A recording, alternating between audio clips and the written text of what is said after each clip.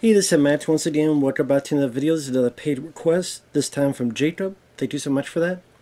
And for those interested in requesting pretty much any type of videos, topic, reaction, re-review, commentary, whatever the case may be, feel free to send it either directly to my PayPal or join my Patreon. Both links are down below in the info box.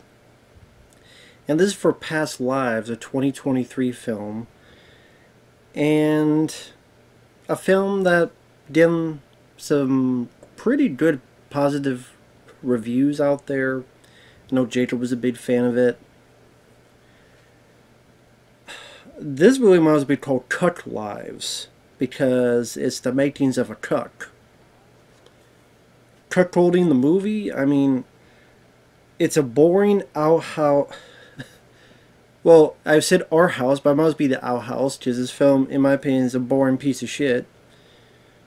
With unmemorable dialogue, a ponderous, slow, boring pace. That belongs in the fuck house. Fuck it. Not our house, our house. Starts out with these nosy folks looking at two Asian people and this other guy, who's not Asian, as like, oh, I wonder who that person is. I wonder if maybe they're married as their buddy. Oh, maybe it's his brother. And you some nosy motherfuckers. How about mind your own P's and Q's, mind your own fucking business, have a coke and a smile, shut the fuck up, and take a picture, it'll last longer. Stop staring at them, stop being fucking nosy. Worry about your own business. So then it's about these two people, Hae-sun and a woman that, as a little girl, will become Nora, because they're both childhood friends. They're playing together in South Korea, and one day the mom and such want to move Nora, that will be her Toronto name, and her sister, and they'll all move there. So then the two don't really have much of a conversation other than you don't really get Nora telling and talking to Hae-sun saying, hey, we're moving, this and that. And then he doesn't really say anything. They kind of just walk together. He goes by. And then, so the director knows what to show. The director really wants you to know what the movie's about. It's literally a scene where the two kids part. As they're walking away from the camera, one is going up. She's going up here. And he is going over here. So literally, like, to literally show you the separate lives, the separate ways, the separate where that she has been elevated and he's kind of still down the dumps. Because lo and behold, 12 years later, Hae-sun kind of seems like I guess he was in the military, but seems like not much going on, no girlfriend or anything, while Nora is trying to be a writer in New York. And saw that he tried to get in touch with her a while ago on Facebook.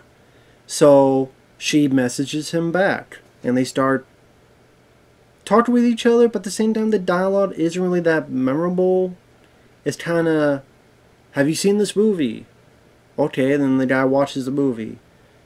And I get that, like in real life, maybe that. But for what, how deep is trying to detail, there's really nothing of note to talk about in terms of their chats with each other. Other than he's talking about how, yeah, you, Nora, you want to do everything and you want to have everything. They're talking through Skype. One asks, would you ever come to New York? The other asks, would you ever come to Seoul? She contacted him. Yeah, he messaged her on Facebook, but then he went on, trying to go on. She said, hey, let's talk. And then they got this kind of flirtatious back and forth. And then, out of the blue, she stops and goes, you know what, hold the phone. I want us to stop talking for a while. And the guy's like, why? He literally says, it took me 12 years to find my friend. And she's like, well, I just need to concentrate on my writing. Or go on this writing retreat. Need to concentrate on my writing. We'll talk soon. soon as in, I think it takes like another 10, 12 years before they chat each other again. I'm like, you fucking bitch. Fuck this bitch. Fuck the bitch. Fuck this character.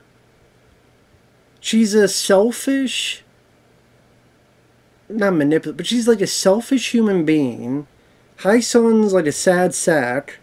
And then the reason I said cuck is that it gets to many years later, like she goes on this retreat, she meets this guy named Arthur.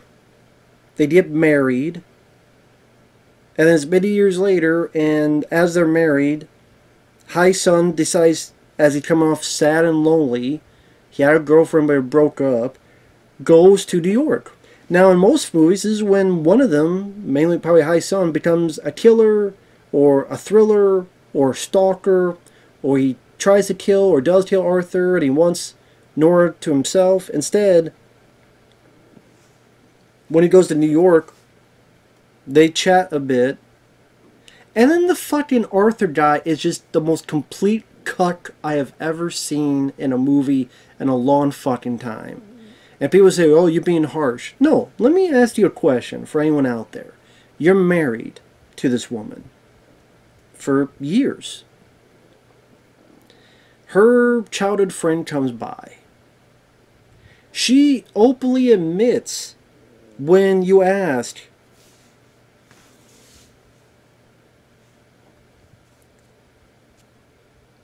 well, first off, she's saying lines like, getting married is hard for idealistic people like you. So, like, putting the guy down. And then, actually, I think she said that the Hai-sun, I believe. So I'm like, wow, so you're treating him like shit. But then to her actual husband's like, the husband asks, are you attracted to him?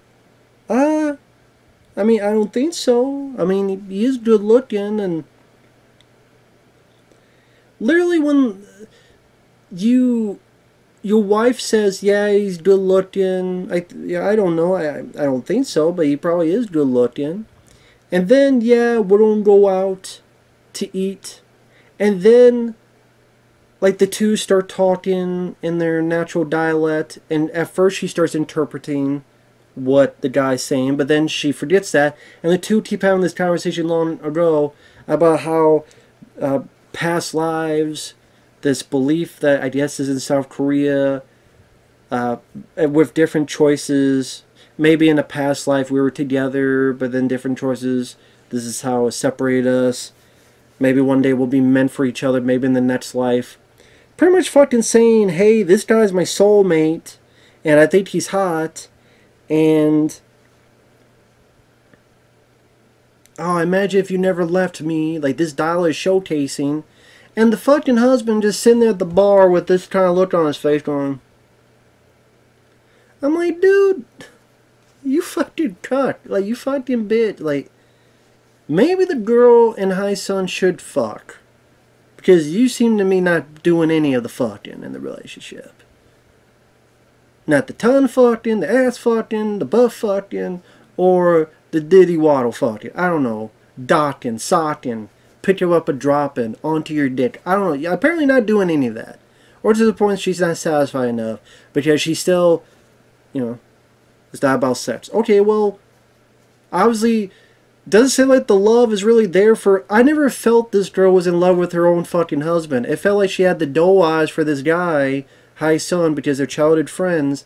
And then it really, like, 2 minutes later, it looked like she was ready to sit on his face. And just... literally to a point where the two of them go out to a cab and you think like she's going to go with him. Oh yeah, maybe on our next life we'll be together, and maybe on our next life we'll be soulmates, and yeah, you know what, maybe you should go back to your husband. The guy had to go and apologize to the husband. Like, Hai-sun's the one who grows up and says, I'm sorry. Listen, I'm sorry, we should not have been talking, and cut you out of the conversation. She doesn't really apologize. Instead, she sees Hai-sun go, goes over, cries, and hugs her husband. So imagine you're a husband, you're comforting your wife, she's crying because her soulmate, sorry, we're not going to be together, and he's a guy who I think is handsome, he's a guy who's my childhood friend, he's a guy who I'm crying over because I guess I can't be with. She's like Jada Pinkett tipped about Tupac Shakur while being married to Will Smith. That's what this woman is, a South Korean Jada Pinkett. She's married to Will Smith, but she keeps thinking about Tupac because, oh, Tupac, if you were here, man, we would be together. While we call Will Smith Will Cook, for good reason. Will Simp. So this Arthur is fucking Will. So who's Arthur going to slap? Is he going to slap, well, Chris Rock's taken. Is he going to slap maybe Martin Lawrence? Maybe he'll slap Will Smith. It'll be a full circle. Arthur will go slap Will Smith. That'll be a full circle. So there's not much in terms of visual aesthetic to talk about. A lot of it is kind of just people talking and walking around and talking. There's really not much else happening within the story. Again, there's nothing deep in terms of conversation that I could interpret, penetrate, facilitate, any type of template to showcase to you. Just Cuck lives. The misadventures of a cuck, his wife who wants to blow this guy and not blow away, like blow him. Like if Arthur wasn't there, she'd probably blow him in the fucking diner while those nosy people at the beginning watch. And, oh, my soulmate, and again, ready to 2 seconds later, sit on my face, or I will sit on your face. He's attractive. We might have been destined for each other. I'm going to talk to you in our natural dialect. I'm going to stop translating for him. And we're going to talk to each other. And he doesn't know what's going on. And he doesn't say anything. Doesn't say anything. Doesn't do anything. Doesn't get, hey, wait a minute, upset. Which he would rightfully be. And then your wife is crying for the man she didn't get. Because she's the one who chose to stop talking, to concentrate on her writing, even though you could talk once a week on Skype, or you can do that.